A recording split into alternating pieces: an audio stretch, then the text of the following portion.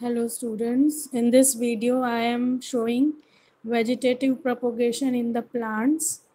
You can see this is the carrot piece I have cut, the top part of carrot piece, and I had kept it in water, and you can see the stems and leaves coming out of it.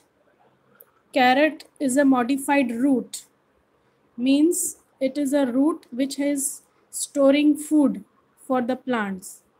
So because it is a modified root, from the root it is giving rise to stem and leaves. You can see very beautiful growth of stem and leaves from the top part of the carrot plant. And here you can see small white roots which are absorbing water for the plant. Now this is called vegetative propagation. Vegetative propagation means from any part of the plant, the new plant can grow.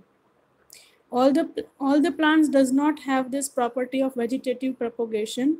Very few plants have it, and this carrot is one of them. And if you put this in the soil, then this plant will grow further and the roots will also grow further, and you can grow a new plant.